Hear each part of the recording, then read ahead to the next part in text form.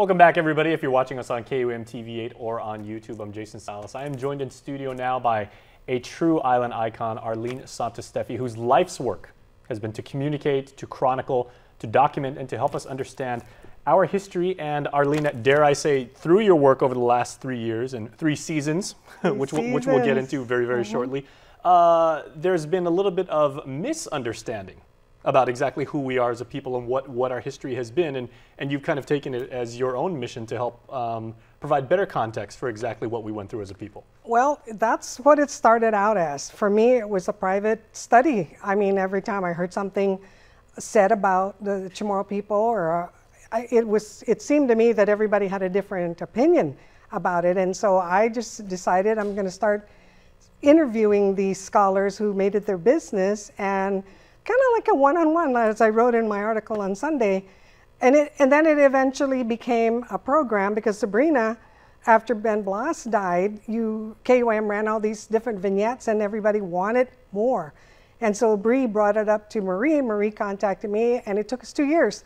But we're now in our 3rd season, and as you will learn from watching the series, and then of course reading the features in the Post, starting today with Carlos Madrid, the reason for the apparent misunderstanding, and I'm going to quote that, apparent, because how you view something and how I view something as we're viewing it, and how we reinterpret that later or retell it, is all based on how you and I see it, how we were raised. There's a lot of different things that come into play in the recounting or interpreting of an event. Either what I was told in school by my teachers whom I trusted, or by, older generation, and they were like, listen, this is the way things were, and at that age, you have no ability to question or to challenge, and you have no reason to.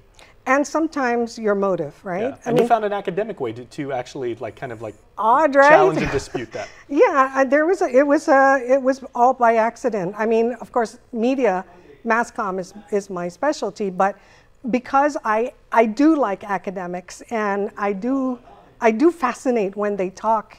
I just sit there and look at them, and I'm listening to every single word and digesting it, and I want to sit there and tear it all apart. And that's the opportunity I got when I asked them, can I sit with you? I heard you talking about this. Can you explain this to me? Would you mind an interview? And of course not. Now, it wasn't always that way at the beginning. They hesitated at the beginning.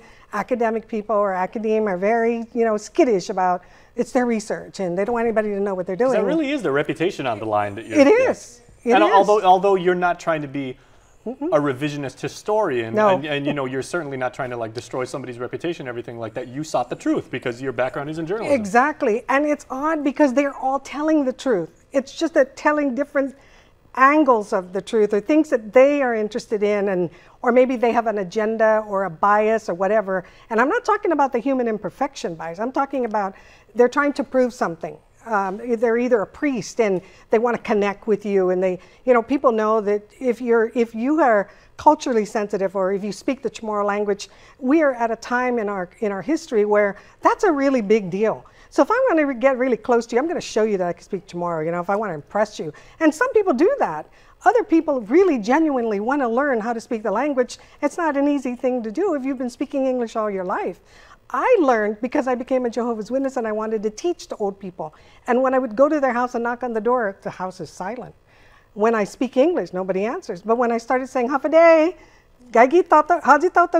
oh, then you start hearing stirring. And it's because people can't deny they can't deny who you are. You're one of them. So there are different reasons for doing things. Mine certainly was to learn. I just have an insatiable desire to learn things, and I don't necessarily need to be the expert of it. Once I figure it out, I'm on something else. Now, hindsight being 20/20, as we come up, and I'll give you so you can hold it. It's a 3 DVD set which will be available very soon, hopefully within days of this airing. We're very proud of you. We're very proud to be a partner. It's amazing work. First of all, where can people find this? Well, this is going to be debuted at Punta en Dos Amantes on June 1st. And it is a co-sponsorship with KUM and the Post, because I have a Sunday column in the Post. And so I spoke to Marie and to Mindy, and it's just a natural tie. I mean, in 1979, when I was writing for the Pacific Daily News and a talk show host at K57, I approached them to cross-promote, and of course back then, it's like, no, we're not going to do that. You're a commodity here. We're not going to do that. Not on our airtime. We got to get over that. You know, there's nothing exclusive. We need to help each other. And you've hit for the cycle now. You've covered all four. I've done it all. All four properties. I've done it all. But June 1, we're going to release it from 6 to 9.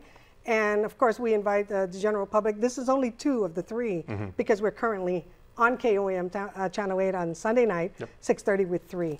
So that won't come out until October. Now again, hindsight being 20/20, as I was saying, if you were going to do anything differently about the way you've approached this material, the conclusions that you've since drawn, the feedback that's ensued and everything like that through your work, what would you do differently, and would you even do anything differently? Absolutely not. Has the juice been worth the squeeze? Oh, it's been more than worth the squeeze. And you know, Ann Hattori's feature comes out on Wednesday. And I think she said it best. She said, it is who you are, whether you're a scholar, whether you're what academic historian, whether you're just somebody that in the family that knows everything about the genealogy of the family, the only thing that matters, Jason, is what they think of your work.